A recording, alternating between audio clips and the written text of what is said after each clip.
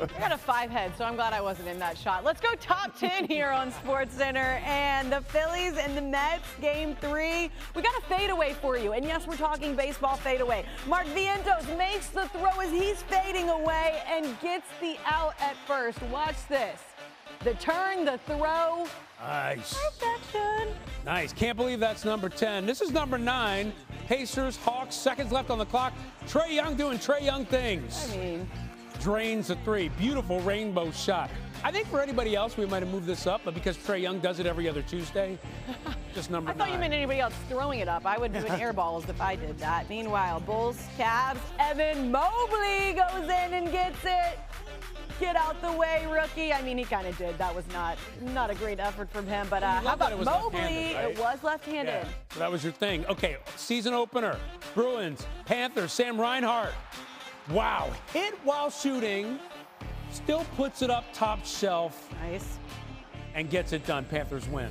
All right, number 6, Phillies, Mets, more baseball. How about Jesse Winker? Fly ball to out to right field, but it's Nick Castellanos there with the leap. The fans like, oh my God, watch out, good catch. Afterwards, he dropped it, switching hands. Everybody's like, oh, he dropped it, but it was fine. Okay, so number 5, Donovan Mitchell, already in midseason form. What? Watch this one again. Dives into the paint, twirls around, underhanded Jared Allen, gets it done. Wow. I like that. How about this? Number 4, men's soccer, Seton Hall. Number 11 in the country, Stony Brook. This is Stony Brook's Trevor Harrison. One touch and nails it.